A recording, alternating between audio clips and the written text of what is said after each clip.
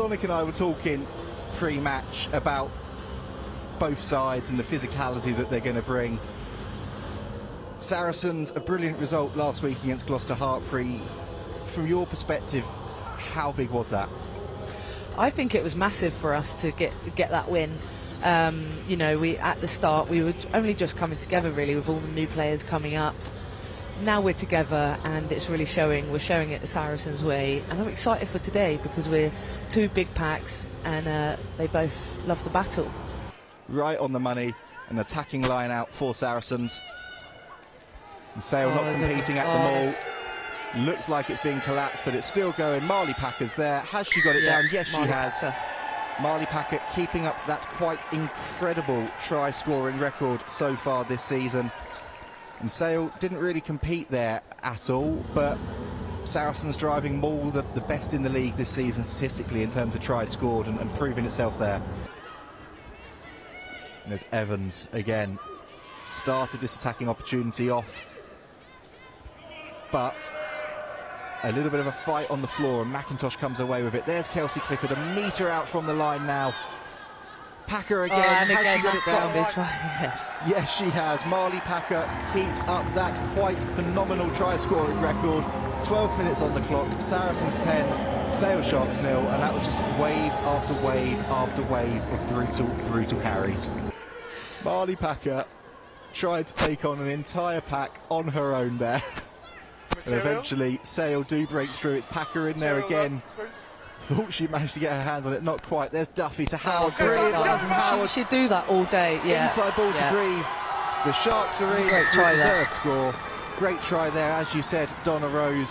And they've been threatening to do that for the last 10 minutes or so. And Myrie Grieve, as any good scrum half should, just tracking on the inside of Katana Howard. And the Sharks right back in the hunt here. Jodie Resty then thinking about it. This has got to be a move. Yeah, go on, Kels. Yeah, there you go, Kelsey's over. We saw that against Worcester, we saw it against Gloucester, we've seen it again. The quick tap to Poppy Cleal, draws the defenders, pops it to Kelsey Clifford, and she is over again for her side, becoming a little bit of a try-scoring machine here I know she is, yeah, she is. Mackenzie's really standing up. She's a prop through and through. She was born a prop. Brilliant line there, cut by Lossie Clapp. The penalty advantage coming after a second huge scrum in as many minutes from Saracens. And there's Wardle to McKenna, gets it on brilliantly, and Jess Breach cuts inside. Jess Breach is gone. Jess Breach is going. Jess Breach is through. What a try! Great hands by McKenna there. This is why she's an amazing 12. Jess Breach getting the applause of her teammates there, but as you said quite rightly, Sarah McKenna getting the plaudits as well. The speed of thought, the speed of pass there from her that's what was most staggering about it, before Jess Breach then put on the afterburners. Hot potato. And again through Clifford, Duffy does well to take her to ground. There's relentless stuff though from Saracens, and there's Georgia Evans just short of the line. Looked like she just had to keep the momentum going and she was there.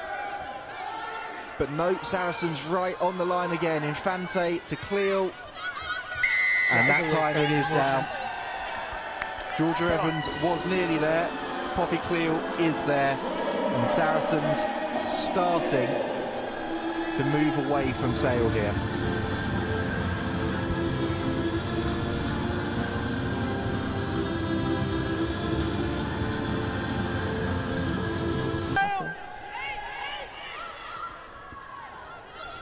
There goes big Kelsey strong Clifford. Carry there. Brilliant strong carry. Poppy Cleal looking to strip it and go over herself. Has she managed to wiggle? Has she managed to weave? Yes, she has. Down again. Saracens have 6 right on the stroke of half time, and it's Poppy Cleal with her second of the afternoon.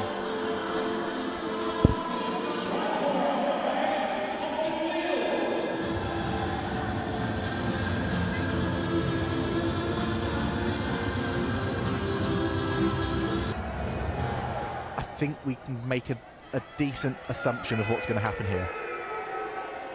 And there we go. Saracens do look to set that maul again. Of course, Saracens look to set that maul again. It's been such a weapon again this afternoon. And Jodie Resi good work now, there by Grace to get low. She was fighting to... Grace Moore was fighting. Yeah, Jodie Resi yeah, was going. Try for Saracens. Jodie Resi in amongst the tries again. And as soon as that went into the hands of Fee McIntosh, you could see there was only one thought on the minds of that Saracens pack.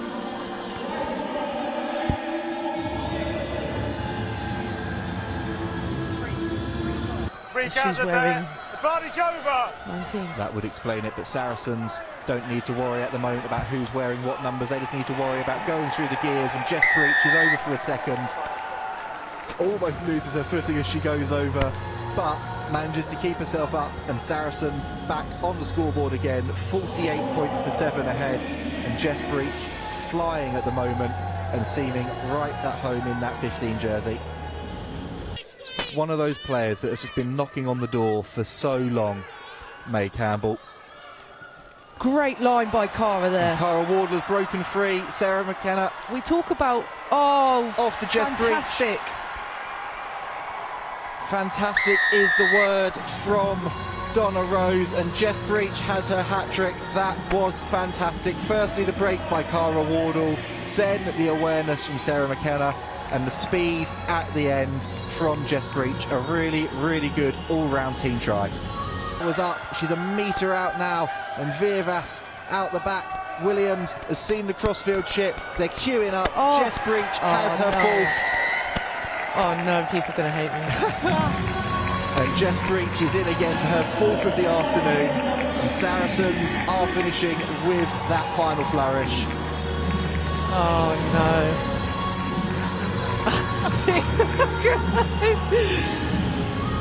I'm sorry, I watched the backs, yes, but the forwards I watched dearly, and it's I like the underdog and the work rate.